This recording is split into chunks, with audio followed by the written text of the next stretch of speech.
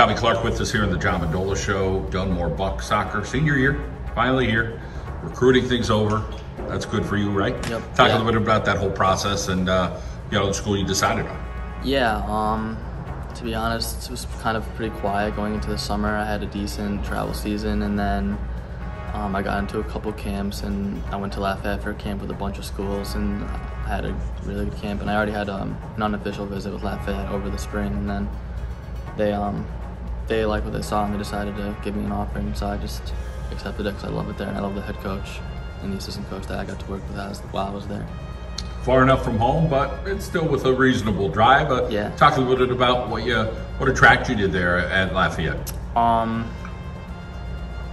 Really, it was just the coaches. The coaches were really good guys to me, and I liked their personalities. I got to meet a bunch of coaches through visits and just recruiting calls, and I thought that they were just really good people, and they understood the whole process. And it wasn't so much about soccer; it was more about becoming a better person to them. And so I really liked that. That's why I liked it. How about a major? You got to find that when you get to a school, and it has to kind of fit. So talk about what you're thinking about going into. Yeah, I think I want to major in business and finance. I'm not really sure yet, but something along that path.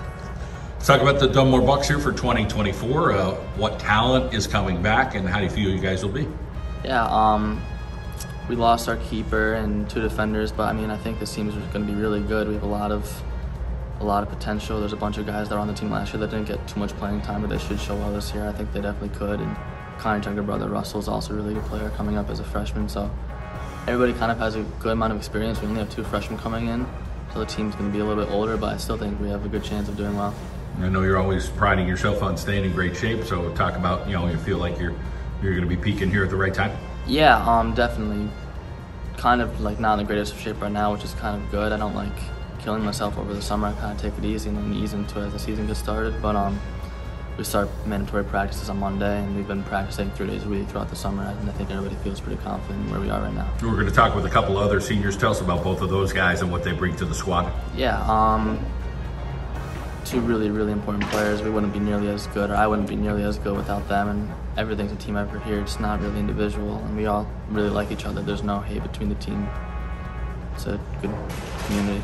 Let's talk about being in the halls of Dunmore, being a student athlete there, and your experience and what it's like.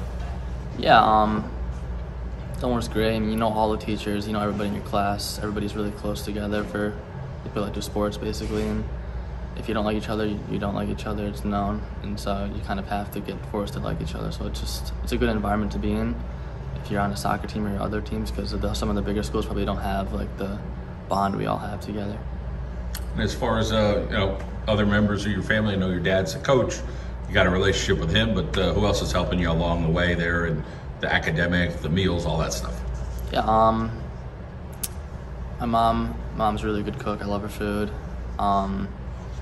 Throughout the soccer process, I got to work with Jenton up in Lakeland, I think it is, and he helped me throughout the last couple of years. And then not so much this year. I haven't been with him as much this year, but I want to get back with him. And then my grandparents are always really helpful with me. All right. Well, you got it going. You wrote a ticket to what you want to do for the future, and I hope you have a successful senior season. Thank you.